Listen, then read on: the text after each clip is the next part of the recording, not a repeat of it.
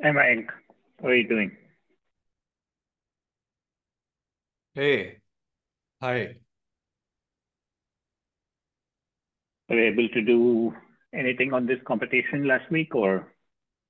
Nah, I've been a bit busy, and plus my mom had a minor procedure, so I've been visiting the hospitals for the past Oh, 3-4 days. if So you're yeah, okay. I was Is a bit. she doing better or? Yeah, she's feeling better now. There was a minor procedure with respect to her kidney ring with Oh, uh there was a stunt that was put in. Uh, so yeah, that has been removed a couple of months back. Uh, so that was a minor procedure. So yeah, I've been this week I've been too busy uh through with that and stuff. Yeah. I see, I So. see, I see. Um, Let me share with you the problem I'm running into when I try to use the LLM, and maybe if you can think of some ideas that I should try, then I can try those. This is not um,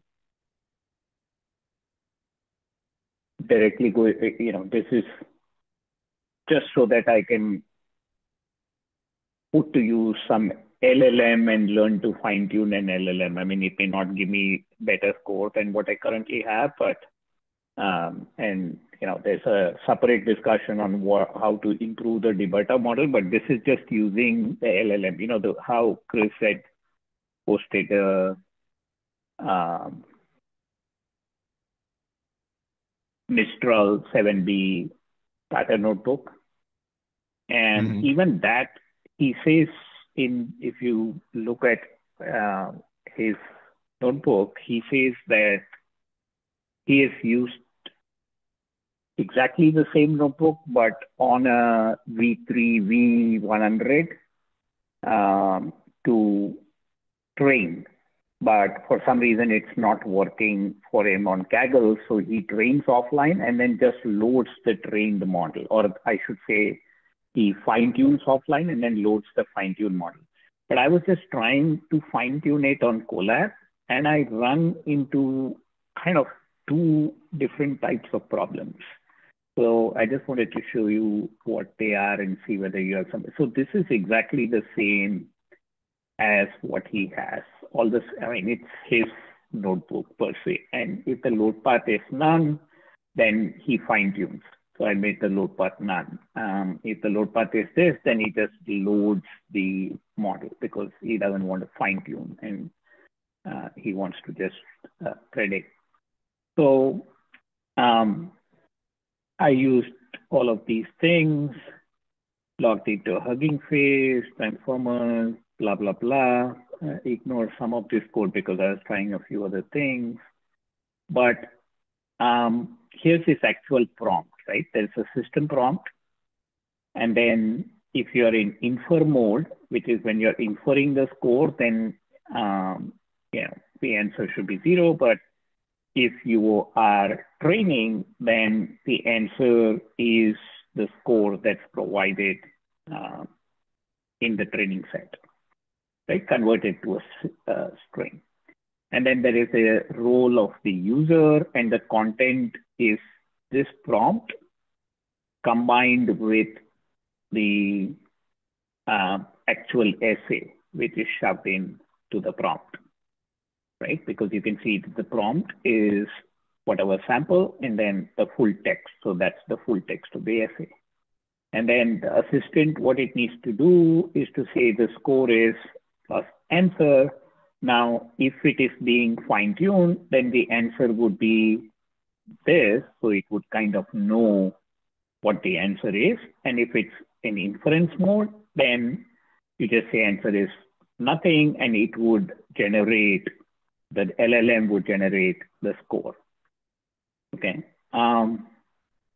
The one thing which I kind of do not like an editorial comment in his approach of how he does this is, I wish he hadn't combined the tokenizing and the command to the LLM. Both are kind of combined here, as you can see, because he wants to get a formatted sample after he has created these prompts. So he says formatted sample, and he tokenizes using the chat template because he's using the Mistral Instruct version 2.0 model. And then the messages, so the messages are these, and because he's applying the chat template, tokenizes false, blah, blah, blah. If info mode, then you want to get rid of this /f, which otherwise appears. And he tokenizes the sample, right? And that's it. If the return tensor a PyTorch, then you give this, I don't know why he has a clone or a copy, don't know that, but either way, it's the labels. And then if you say text is true, then it returns the formatted sample, so you can take a look at what it looks like as is done in the next cell. So if text is true, it will return what a formatted sample looks like. So the formatted sample looks like, this S, then the instruction, and the instruction is the system prompt plus the essay itself, and the and also the score is provided in this case because we are fine-tuning. So the score is available for fine-tune. So each time the model learns that the score is available for this essay, right? So you tokenize the data set, you map this preprocessed function onto, and then you get rid of these columns, right? And you create a validation and a test data set. Sorry, not test, but train. So you create a training data set and a validation data set. And he's using the Hugging Face trainer. I haven't changed any of the settings here other than obviously I give it my own saved directory because he's doing it himself. And when I run this, one of the errors that I get immediately, his original setting is FP16 equals true, okay? And when I run it with no other change and I keep this FP16 equals true, it gives me, it immediately errors out. So I don't know how he's able to fine tune with this setting because as soon as I train it, it says that there is a value error and you're attempting to unscale FP16 gradients, and the unscale gradients method is not configured to handle FP16 gradients, right? And in fact, here is the summary of the error. Attempting to unscale usually arises when you try to use gradient scaling with FP16, but the gradients are already in FP16, and that may be because it says that you may be loading a PEF model which already puts it in FP16. Right. PEF model is already configured, so you don't want to do all this, and you either make FP16 is false or you just don't provide anything.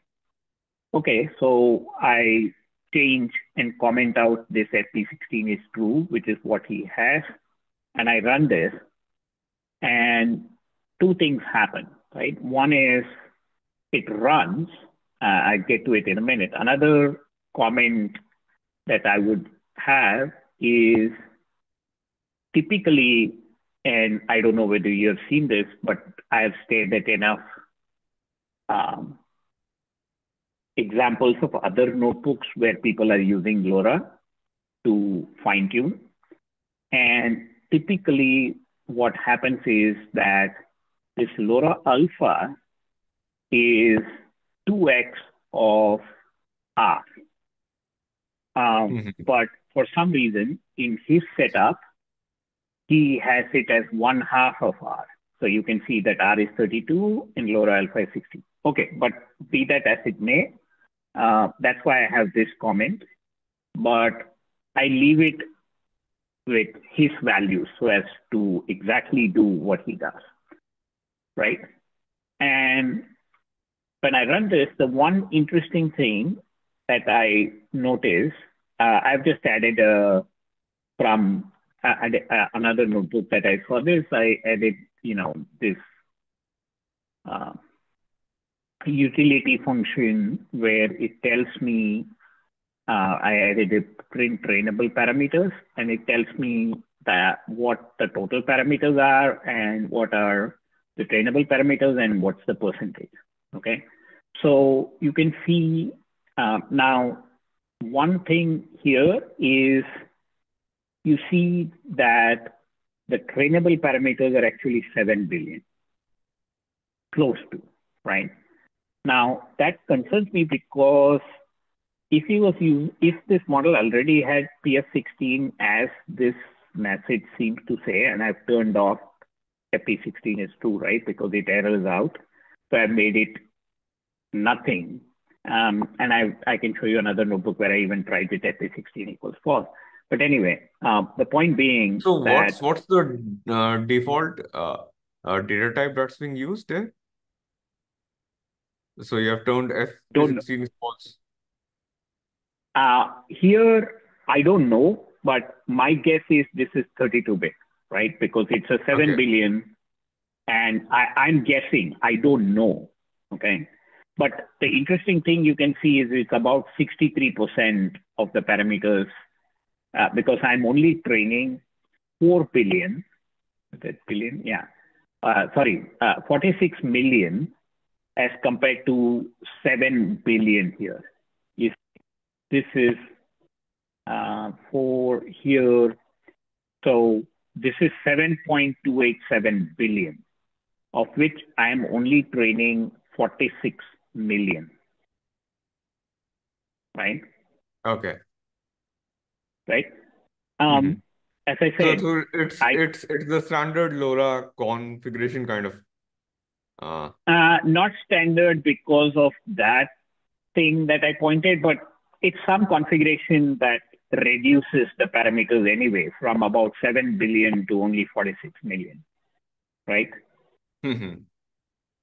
So I keep going. And once I get here, and so here's, I'm training it now, okay? Or sorry, again, I keep saying train, but actually, I mean, because of the verbiage used here, which is train, but it's actually fine tuning, right? So when I fine tune, two things happen. As I told you, when I check the, if I have FP16 equals true, then I get this error, value error. So to work around that, I say FP16 is false, and it proceeds to train.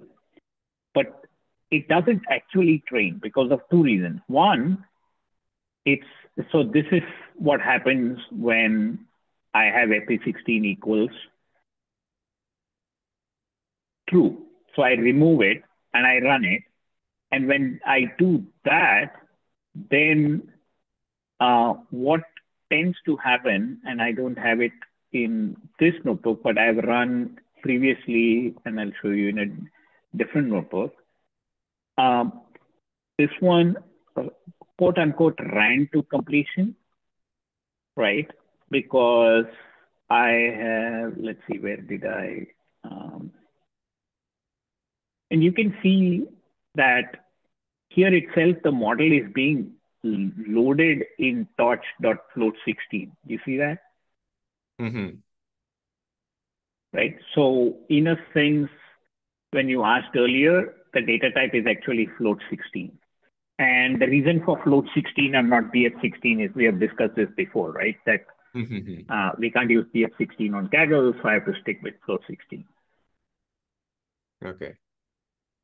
right? So it is, I'm assuming, loading it in float 16, this particular model, because I have specified the data type to be float 16. But that I think so that the LoRa configuration that you had, it's 32 bits since you haven't included uh, anything. So that model, I think so it's 16, but the LoRa configuration, I think so it's 32, and you're trying to in the next phase, maybe you're trying to combine them in a way that. No, it isn't, right? Like in this case, for example, I'm saying FP16 is false, right? In the training arguments, Mm-hmm. not in a LoRa config, because my LoRa config doesn't specify anything with respect to the data type, Yes, yes. right? So the LoRa Mm-hmm. config is not giving any data type. The only thing is in while using the training arguments provided to the trainer, I say FP16 is false in this case. But if I don't do that, you've already seen, and if I make this FP16 is true, which is what Chris Diotte had, then it's unable to train. It gives me a value error because Mm-hmm. of this reason, right? So I have to do this in order to get past this error. Now, um, when I'm so past this, I get past it and I train. And what's funny is, um, in this case, when I ran this notebook, it ran, um, but you can see that after the first step, the training loss goes to zero and there's nothing that happens. Mm-hmm. Okay, one. Second, and it trains for about half an hour or it fine tunes for half an hour, but nothing is happening. The model isn't, I don't think anything is happening to the model. Now, the funny thing about this is this thing worked when I set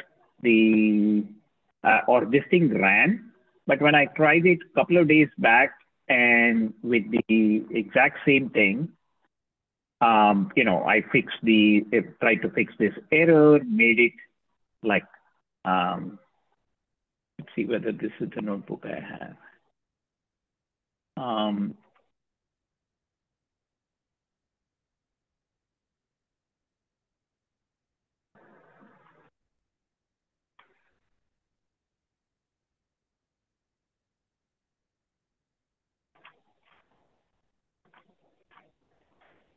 no, this is a debutter thing. Never mind. Sorry. So my point is, it's not fine tuning at all. You can see, I'm trying some 5,000 steps or whatever, and it's not doing anything. And because of that, when I train the model, or when I infer the model, all it does is it just gives the output 3, because you can see that I think he has it somewhere in his code that if, you know, um, just make the default answer to be 3 if you don't get an answer, right? Uh, So Sorry, I didn't get the default answer should be 3 if you don't get an answer. I don't know. yeah, I saw that code somewhere. I'm trying to locate it now. Uh, or he, or um, I saw that somewhere, but in this case, I don't see it in the pre-processed code. Um,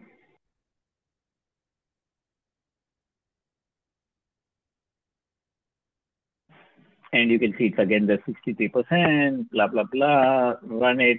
None of this, nothing happens after like one step. I get a training loss, and then after that, there's nothing, right? And validation score, right? So, um, tokenized sample, you want to generate the stuff. Here. So when you are doing this and doing validation or inference, then you can give a different max sequence than the max sequence that you provided while training. And here it says, try this and use the prediction that it provides, right? Which is the answer, Yeah. This right? is pretty great. Yeah. Except if you get an exception here for some reason that is it's not available, append a 3. Why are you appending a 3 here? That's what Chris had in his code. So basically, he's Okay. saying if for some reason your LLM is unable to score the essay, score it in the middle. Ah.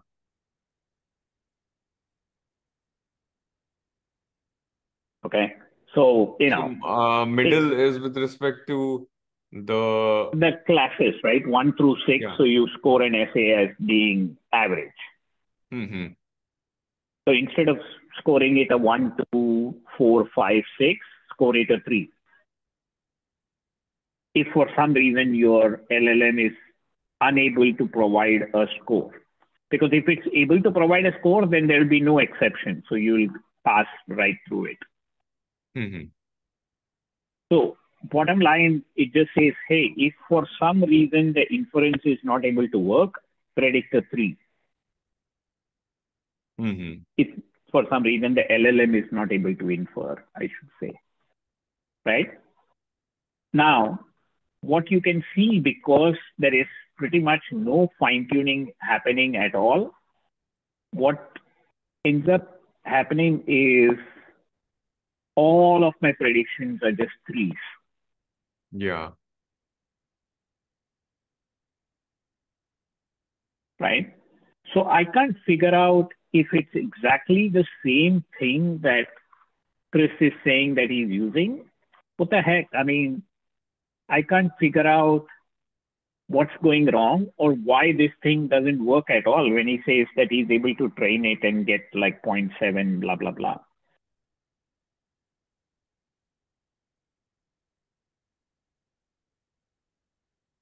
Yeah.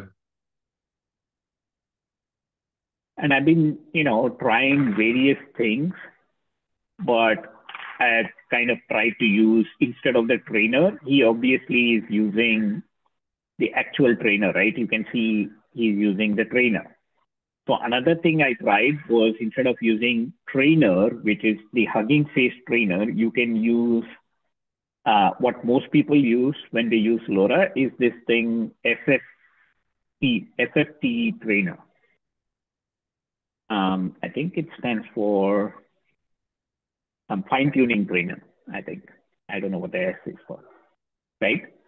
And I tried that and gave it exactly the same thing, right? And when I try it with FFT trainer, here is what I get. It says you pass tracking equals false to the FFT trainer, but you didn't pass a dataset text field or a formatting function argument. Okay.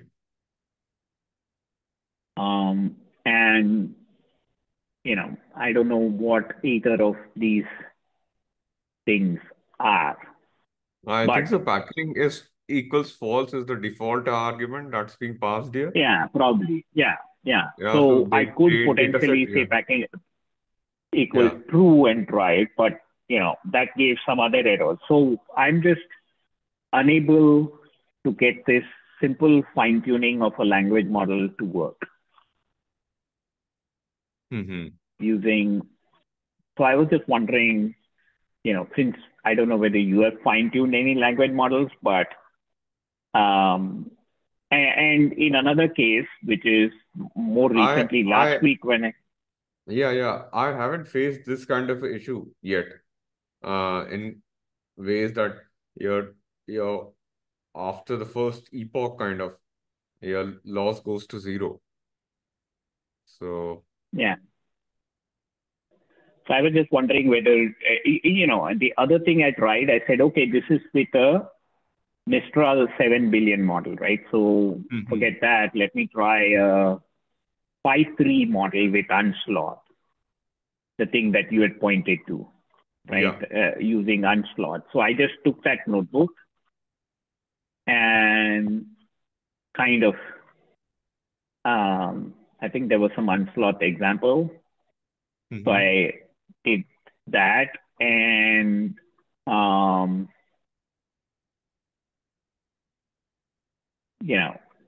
did the 4-bit models, and I was going to try it with 5.3, Okay. right?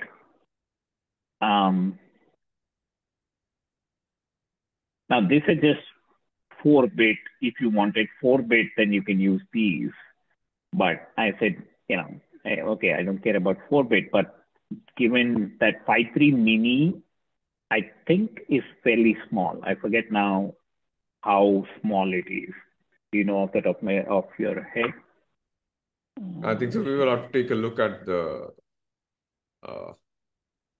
files and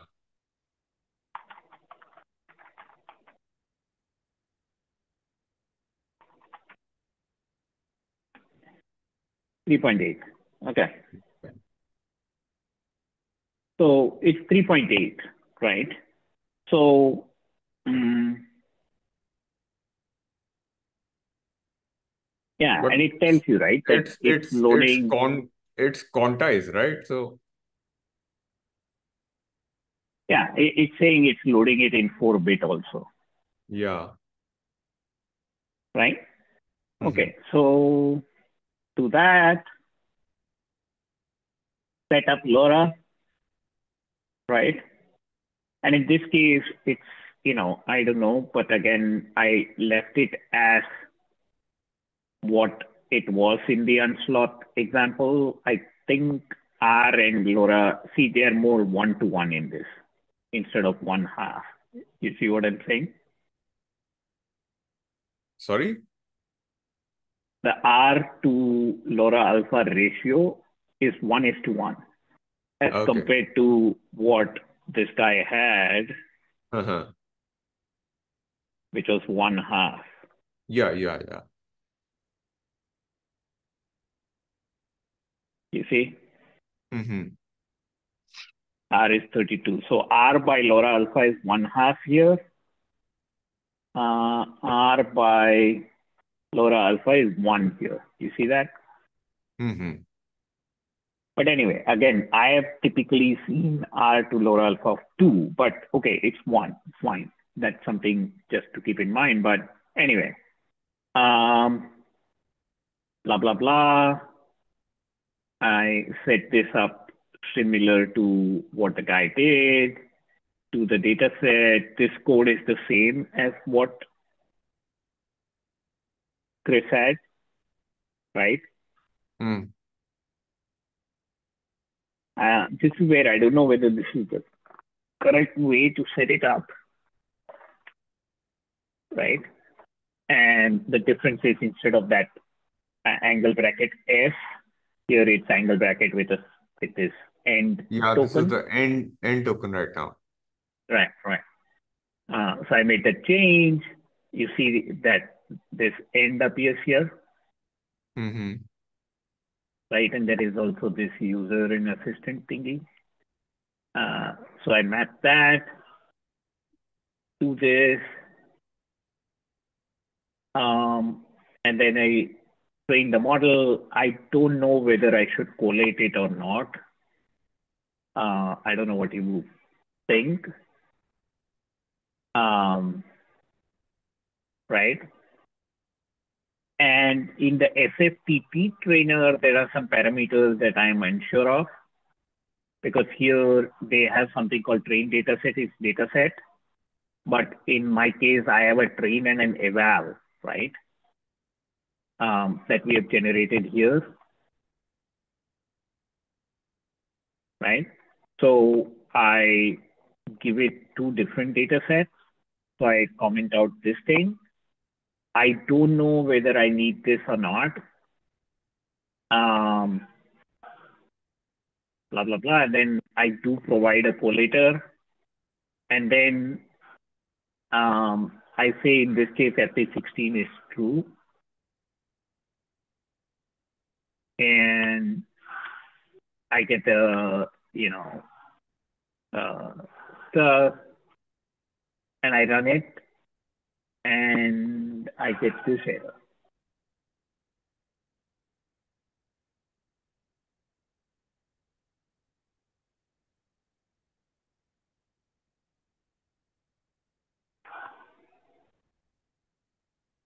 Yeah, it's again the seat and half. This is, I think so, the CUDA, with respect to the CUDA. Uh, Let me try to get to. I mean, I could obviously ask it saying explain the error or search for this. But again, my point, I mean, and these are from the old run that they had. But my point is, even a simple thing like fine tuning LLM on this data set is doesn't seem that simple. I've been trying, of course, I didn't try Gamma with this, but it doesn't matter, right? Whether it's Gamma or the problem in my view seems to be the way that I'm setting up the data using this particular prompt. There should be a better way, maybe, to do the prompting of the model and to kind of uh, keep the tokenizing out of the prompting, whereas here he tokenizes it right here. So there's something with respect to preparing the data set that I feel that I'm not doing correctly. But that's why I was curious whether you'd be interested in trying this so that at least we can figure out using this data set as an example, can we fine tune LLMs on this data set and get it to predict? Hmm.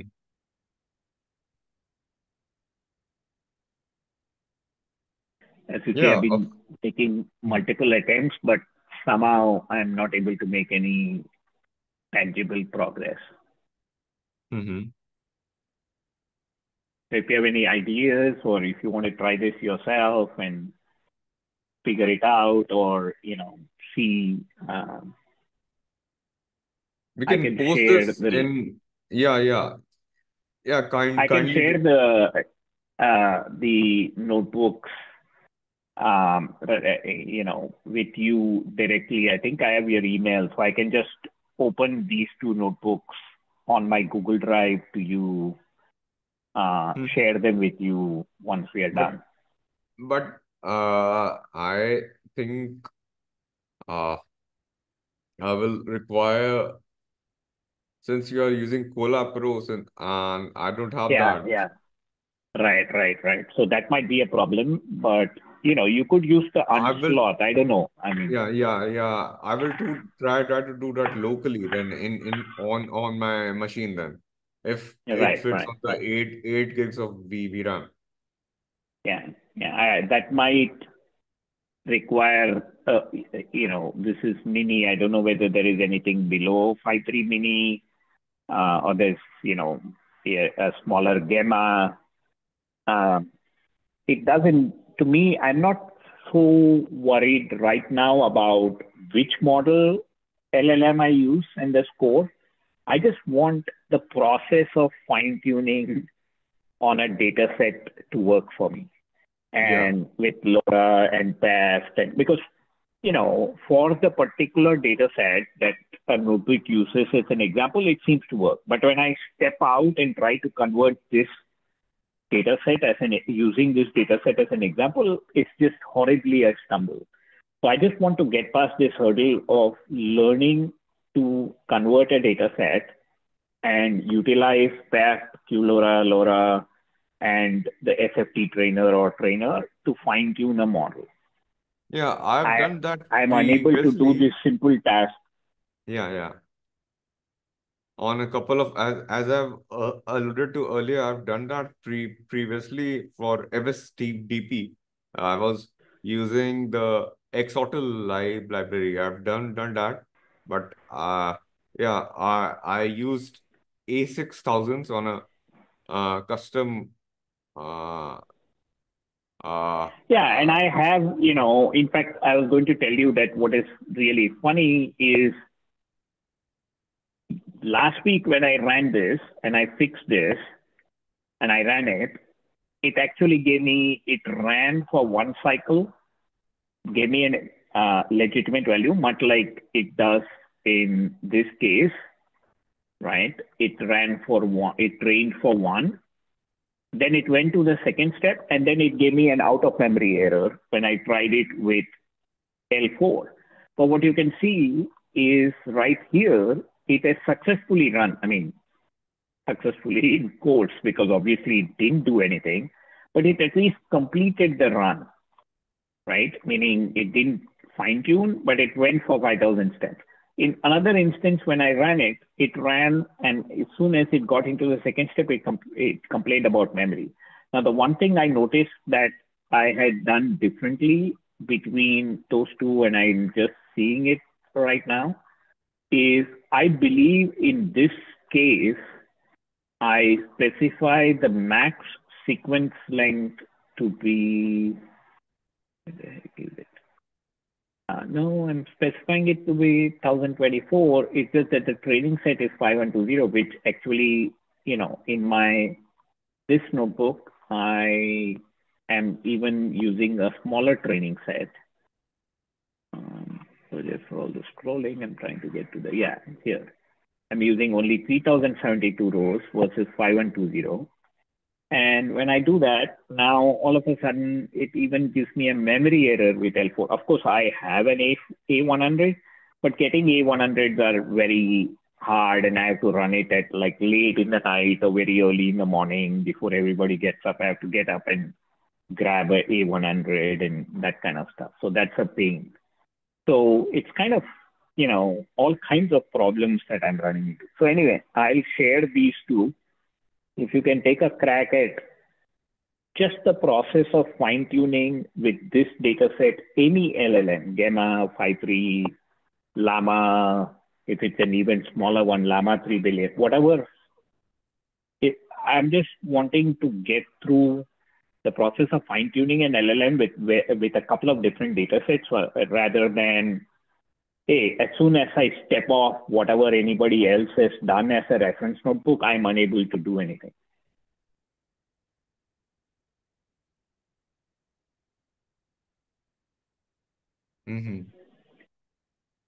Anyway, so that's that. And then, of course, there is the whole approach I'm still thinking through. By the way, Steve is way up in the gold medal category now. He's like his position is number 12 or number 20 or something, way up there, because he managed to get to 823. So I've sent him a note saying, hey, can you share some of what you've been trying? And I mean, of course, he already mentioned AWP and using the additional data from the other essays and that kind of stuff, which I haven't, again, to do those things, you need an A4 because I'm doing it on Colab because already you can't train on the Debata small model itself on Kaggle with 2T4 states close to 6 hours. So if you try anything with a large, I think you have to do it offline. You can't do it online. So I have it set up offline, but I need an A4, and I've been struggling, as I said, to get an A4. So that's something I have been waiting on to try. But that's what I need to do is, increase the folds, try to combine with AWP, those kinds of things, which I haven't gotten around to yet. But Steve is managed to get to 823, so it puts him like at, I think, 12th or 20th or something in the competition. So hopefully he can get a gold this time.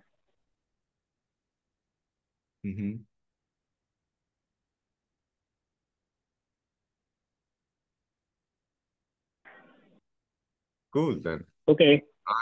I think so. We should uh, try this and work towards the. I think there was a notebook too. If I'm not, let me try to. Yeah, the AES2, which adds a thresholds. So that has a 823 score. Oh, okay. The new one. Yeah, the new one. Okay, I okay. don't know what kind of a threshold they have added to Oh, this. the thresholding is fairly easy. I think I had shown you this last time, right? Not The this. thresholding. We talked about the modeling with FB scoring. Correct, correct. But what I'm saying is, I'm sure the thresholding that he's using is the same concept of thresholding that I shared last week, which is if you are using regression to um, determine the score is a one or a two or a between, how do you determine what regression value should snap to a one or should snap to a two? You can do a simple thing like round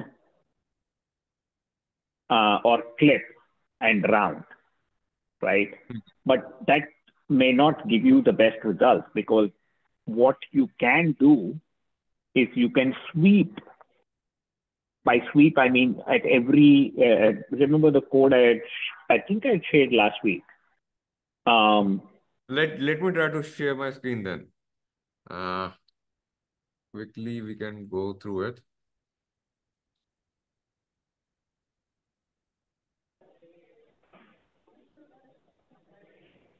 Yeah, so this is the thresholds. Uh, yeah, I think so. They have used this guy. yeah, this is Yeah, in the kind of prediction folds. basic. Yeah. Yeah. So basically, what he's trying to do is trying to determine the points between one and two that give you the best score.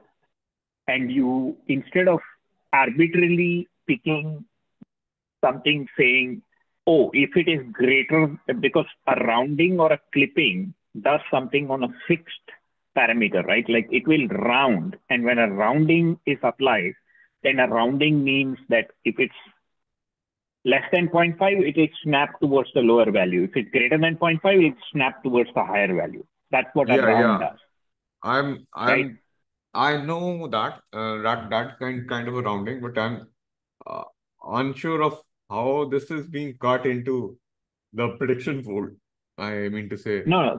So that's what I'm trying to explain. And in fact, Chris Diot or somebody, and I can post the relevant. I have it bookmarked, so I can post a. I just don't want to open that thing because it has like 50 tabs, so it'll take a while to open. But there's a discussion of thresholding that somebody has. In fact, if you are on Kaggle, you can just open Kaggle, then I'll quickly take you to that notebook. So what it points out is what you can do is if you have a value between one and two, as an example, then you can take plus or minus zero point 0.01 and sweep through 1.01, 1.02, 1.03, or you can start at 1.5 and you can go through plus or minus zero point 0.01 and determine the threshold which will give you the best score. So that what you end up doing is you, for every gap, so for example, for a gap between 1 and 2, you pick the threshold which gives you the best score. Then for gap between 2 and 3, you pick the threshold which gives you the best score. So instead of just using 1.5, 2.5, 3.5, 4.5, 5.5, you end up using the threshold values, and that improves your score. Do you understand the concept at least? Yeah, the threshold values are yeah those kind of like predicts those folds in a particular clip. So each round kind of has that particular that how do I put it? That uh, I don't know the exact term for it, but uh, uh, that metric kind of is clipped based on the score that we have between the score. So the labels here are 1, 1 to 6. So that particular threshold is clipped here. But yeah, I kind of like get it, but I'm Yeah, still, in fact, can you go to Kaggle for a minute? yeah. These are the discussions, I think so. Do you want me to go Yeah. to the discussions tab? No, just search for, search for the SVR notebook that Chris Diote has.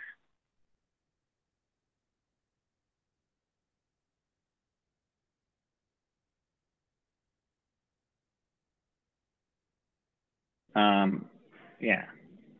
Okay, go Rapid to his starter? SVR, this SVR starter. Okay, go to the comments.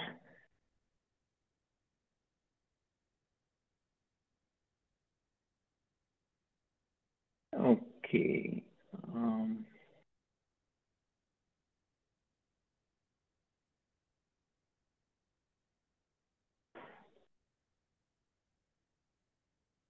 Oh, hang on. No, not that. Okay. Keep going down.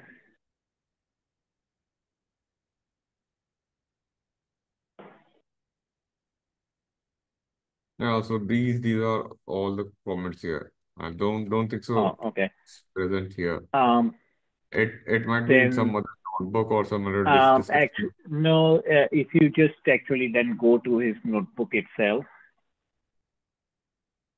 here. Yeah. Keep going down.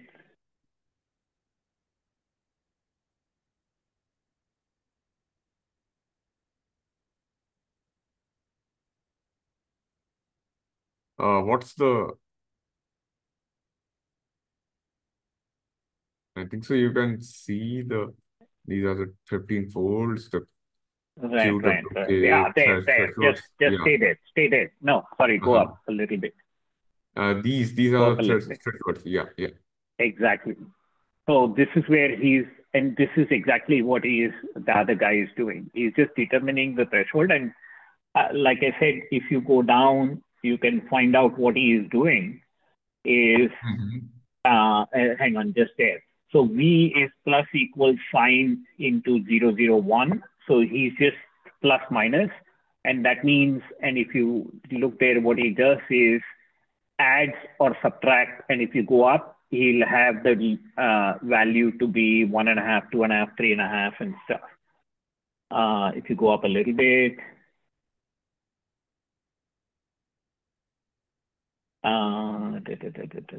because V is labeled K or something he has. And you see this threshold is this, right? He starts off with these thresholds and then steps up or down from them by 0.001 and scores each time each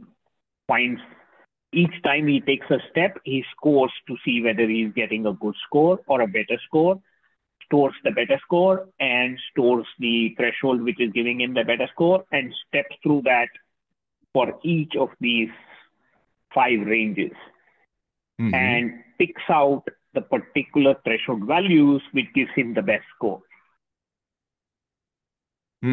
Yeah, I can see that. So So that's this loop that stops is less than steps. That's kind of the main it's for the 5 thresholds, I suppose.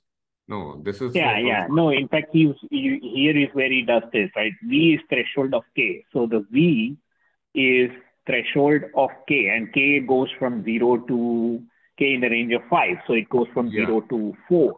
And because there are 5 of these values. And then each time you do sign, it can be plus or minus sign. So you do for sign, for sign in 1 or minus 1, which means a plus 1 or a minus 1.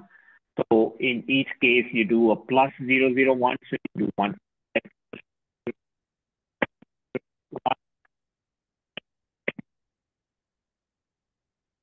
Oh, sorry, you're breaking up a bit. Yeah, so all I'm saying is you just step through 1.5 plus or minus 001 until you find the best score. And that's what you determine to be your threshold. So this is kind of a early stopping, or this is No, nothing to do with early stopping. It's more after you've done all the predictions and you have the values, you want to determine at which point in your regression should you take the value to be, so that you determine that if the threshold between 1 and 2, the best score is obtained when your threshold is 1.52, then you don't choose a default of 1.5, you choose 1.52. And if you don't do this, and you just use a round clip, blah, blah, blah, then you would just end up with a threshold of 1.5. That's not necessarily the best threshold. So if you go down, I think in his notebook, he has the plots, which will give you, see, and he has determined, hang on, he has determined the best threshold to be these values. You see these values? Mm-hmm. Now, if you had not done this threshold search, you would have just stuck with 1.5. But your score is better if you choose the threshold to be 1.7. What does that mean? It means that any prediction that your regression does, which is below a 1.7, you predict it to be a 1. You make that a 1. And anything above 1 point, whatever, 749, you make that a 2. But if you are not determining this best threshold after you have done all your predictions, if you're not choosing the best threshold, then what will happen is you will choose 1.5, and the 1.5 score, as you do the search, as it just illustrated, it gives you a poorer score. When you choose your cutoff point to be 1.5, so that if your prediction is 1.5, then it will snap to a 1. Whereas what this sweeping of thresholds and the threshold search is telling you is wait until 1.749 and continue until you get if your prediction is predicting 1.7, still make it a 1. Give the essay a 1 score until a threshold value of 1.749 is exceeded. Then give it a 2. And between 1.749 to 2.53, you give it a value of 2. If it goes above 2.53, then you begin to give it a value of 3. So between 2.53 and 3.44, give it a value of 3. So that's a post prediction adjustment you do after you determine the actual regression predictions using this kind of a threshold sweep. So if you go down further,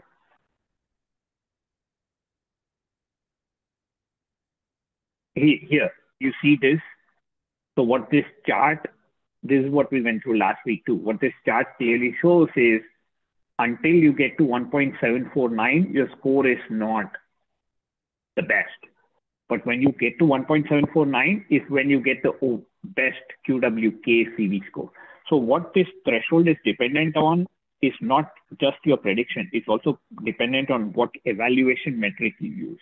Because this threshold will not be the same if, for example, you used F1 score to be the evaluation metric.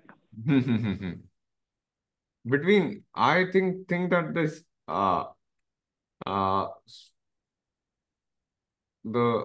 this this loop is for the stop metric here. I this metric No, is it's less. actually determining the threshold. It's basically to determine best threshold. Go through the code and you'll figure it out. It's for determining the Okay. best thresholds. But they say here early stopping, so I kind of like, No, that's not early stopping. He's just saying that in this context, if metric is less than best, then stop. So okay. he's just using this terminology for what he is doing within this piece of code. It has nothing to do with early stopping when you're fine tuning or training or whatever. Yeah, yeah, yeah. Hmm.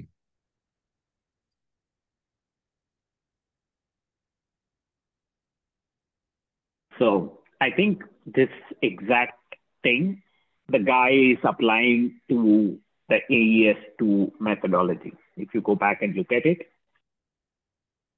the AES2 notebook, I was thinking about it too. So he's just done it, which is good. Then we can just adopt that. So only this is the threshold thingy that they have implemented here. No Yeah. So other he just added the additions to do to the thresholding. code. Exactly. So he just added the thresholding to the notebook that already does all the predictions. So all he has done is applied the thresholding idea to the predictions. Hmm. Like I told you, that's a post prediction exercise that you can do. So it has nothing to do with the model and nothing to do with actually um, what initially your model predicts, because it's a post model prediction, post processing step that improves your score. Hmm.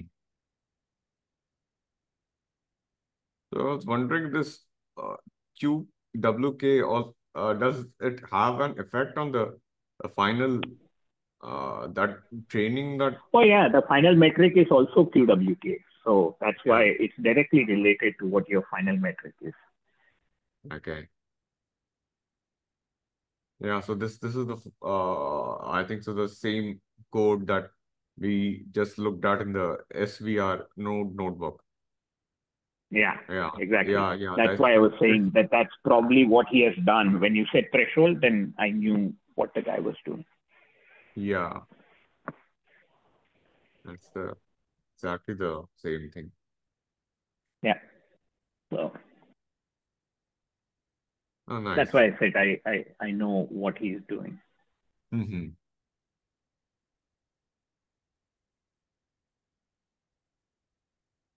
Cool. So Yeah. Everything other else than is the that, same. yeah, other than that, there are no additions, I think so, on this notebook. Yeah.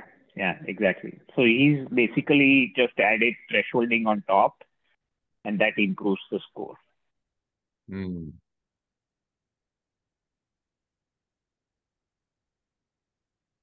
Cool. This was nice.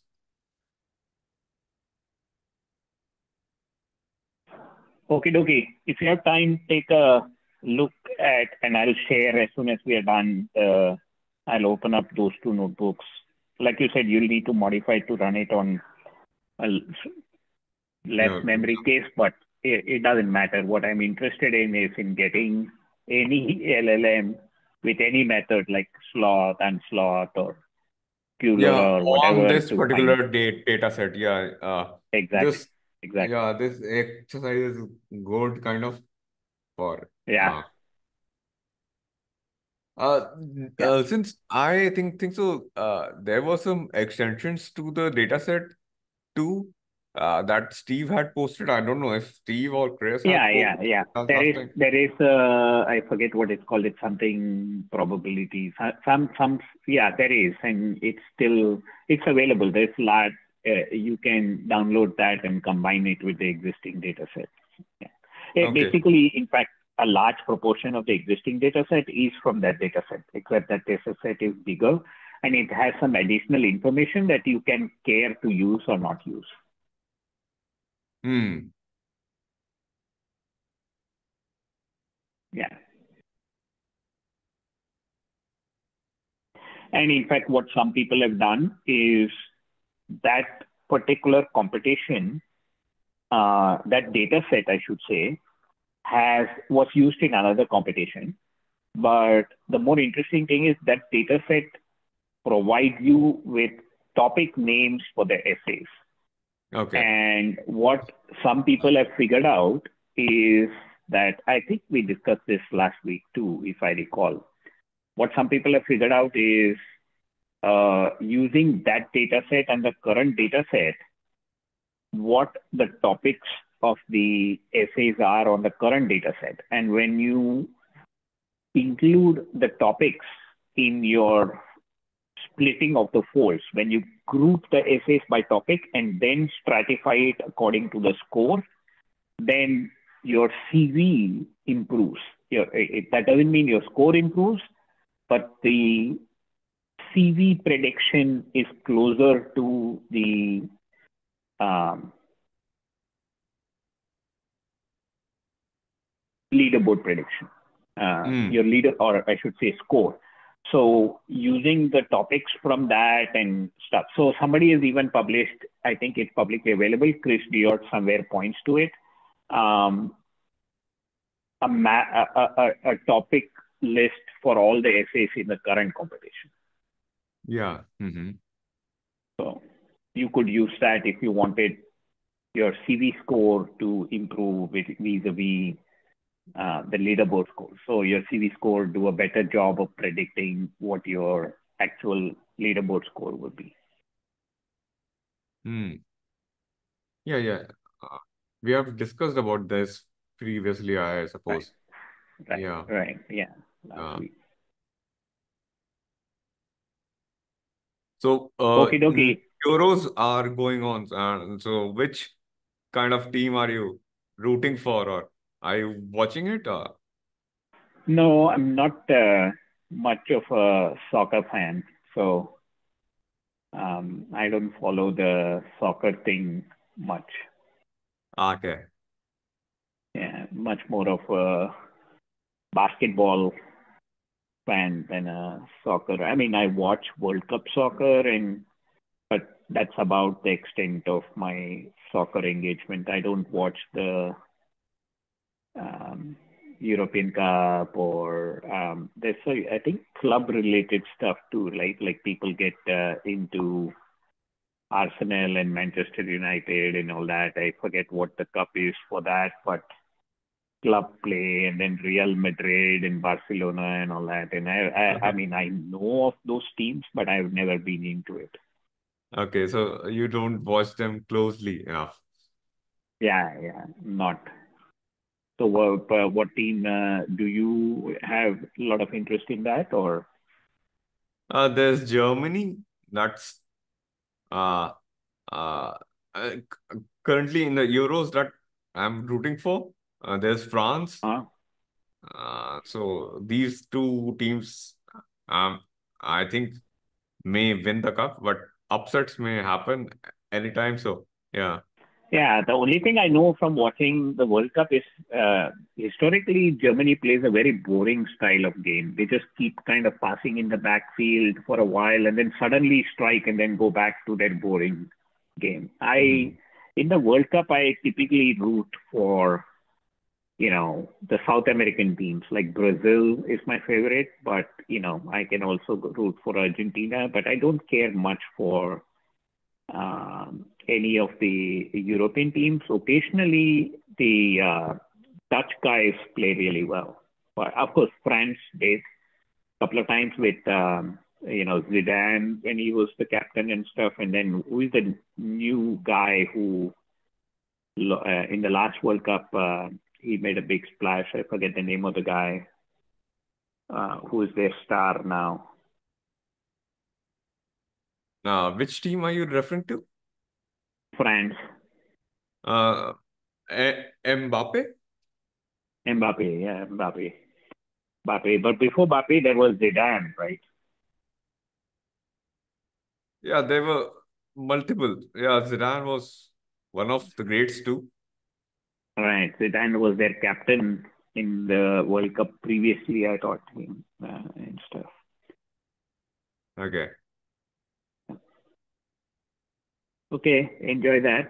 and we'll meet again next week. Yeah, then share. Yeah, Will you share it on yeah. the public Slack channel, or will you DM me the? No, I'd rather, because there aren't too many, I'd rather just share it with you personally. Since I have your email, I think I should be able to do that. Okay, cool. Sounds good. Will do. Yeah, yeah. Thanks. Bye. Take care then. Bye. You too.